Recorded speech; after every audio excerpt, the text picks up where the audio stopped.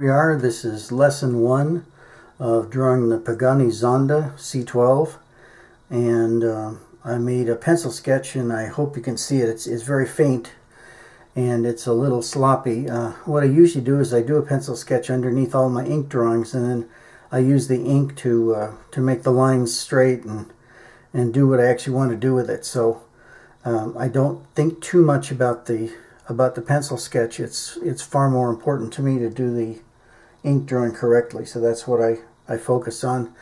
And that means that like I say, the pencil sketch can be kind of loose and kind of ugly, but it always works out in the end, or it has so far, so I'm expecting this one will too.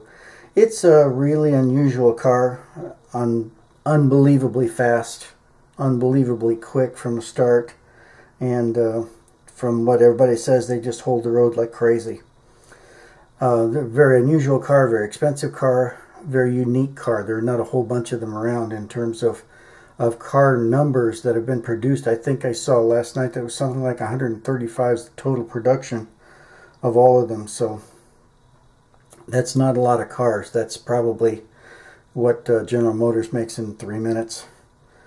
But of course they don't build anything like this, so it makes a difference. It's a true supercar. It's blindingly fast and not very practical for the street. It has no ground clearance, has no way to go up a driveway or anything else, but if you drive in the right places at the right times and in a place where there are no speed limits like in Germany on the autobahns, probably an awful lot of fun to drive.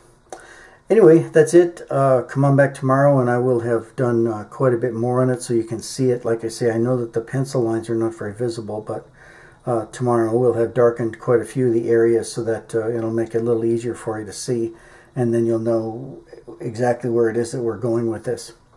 But I hope to see you then. Thank you. Bye.